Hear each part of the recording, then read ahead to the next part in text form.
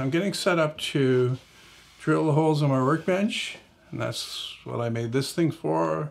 And if you don't know what this thing is, you didn't watch the last video where I talked about it, and you didn't watch the build video on my main channel where I actually built it.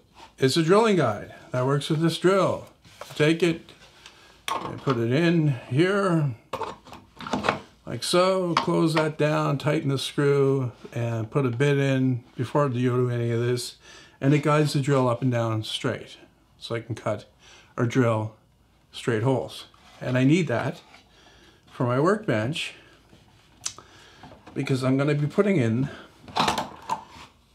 those pop-up dogs that I talked about also in the same video that I talked about this. So if you don't know what I'm talking about, go watch that video and you'll be up to date. But in the meantime, on Saturday, I took the time to get the CNC set up and been kind of, well, not steady on it because I've had other things I had to do. But my idea was to start off with something simple, which is my initials cut in a piece of wood. And then the next day I designed this thing here. And then yesterday I did this. These are hexagons and there's just 1/8 of an inch between them. And there's a lot of texture here because I only had a straight cutting bit. And this one here, actually I had to deal with just 1/8 inch drill bits, which is a challenge because I only had 2. And the first one started to get dull because drill bits are not made for cutting sideways, obviously. And so I wanted to change it out because it was starting to burn too much, you know. I had the other one. And that was after, you know, cutting all this recess too. This was slightly recessed. So it started cutting out these holes and then it started to burn. And I changed it. And except when I went to restart the thing, the spindle didn't start up and it broke the bit, the new bit, immediately. So I had to take the old one and sharpen it up and use that to finish the cut. And I got it done. I have to use 1/8 inch bits because I don't have the 1/4 inch collet for the machine.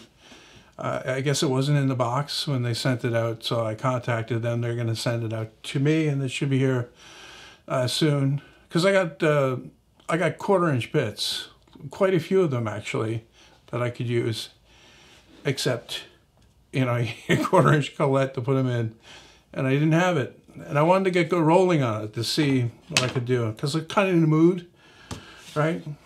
And then that was the idea, to ramp up the complexity. And the next one will be my inlay. You know, I left that space in my workbench up here to put my logo, and I want to do that with the CNC. But then I know that a lot of you are not really interested in CNC stuff. So I am actually working on another project, which is this, which is an old water tank that I cut the bottom out of.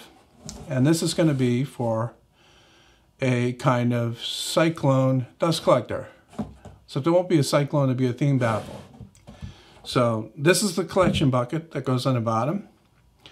I cut this out roughly with the skill saw, but I'm going to set up a doohickey that I can use my trim router to, you know, set up on the workbench here, and then I can just rotate this around, and the trim router will cut this nice and flat. And so the rest of the tank, which is, you know, another 40 inches, I'm going to cut another ring from it. So the theme baffle will sit down on top of this. It'll have a groove for this to sit in. And then there'll be another ring on top of that. Am I thinking about this correctly? Okay, the ring has to be high enough for the filter for the... I think I'm going to put this shot back in. Hang on. Let's open it up. This is my really old... You can't really see it, but it's inside there. This is my really old shop vac. That's still working. I did 1990 about that. So it's quite old. And it's pretty loud. It's got lots of suction. So there'll be the plywood here, or MDF, I don't know, whatever I've got. Okay, it'll probably be plywood. Plywood, ring the height of the filter, and then another plywood on top with that motor on top of that. All right, so this whole thing will lift up slightly and you can slide this bucket out. That's the reason why I didn't make this too big.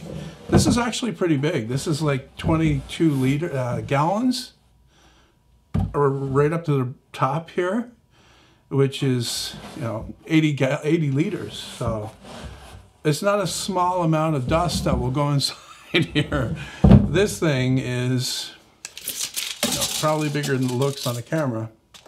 23 inches across and 13 inches deep. It'll be a little bit less once I trim the top of it, but not much. So yeah, I'll be getting started on that. Well, I've already started by cutting this out, and I filmed part of that, but the interesting thing will be trimming that and then making the ring, and I'll be cutting it on table saw, so there'll be people screaming about that. Oh, you're gonna lose your arm. Anyway, so yeah, I'm gonna be working on that because I need and this will be on wheels too, which I haven't worked out all the details with this.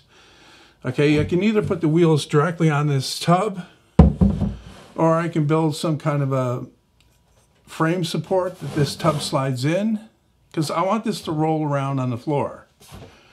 Right, I want to be able to take it down there to the CNC and hook it up down there, or I wanted to have it here where I have all this sanding stuff.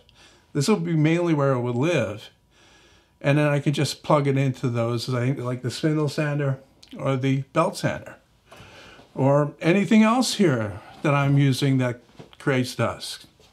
You know, it'd be nice to be able to connect my sander to a shop vac, and this would be great because this would keep the theme baffle, would make the force of dust down at the bottom and keep the filter a lot cleaner than it is in that thing up there.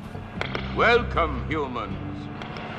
I am ready for you. Fish, plankton, sea greens, and protein from the sea. Fresh as harvest day. Overwhelming, am I not?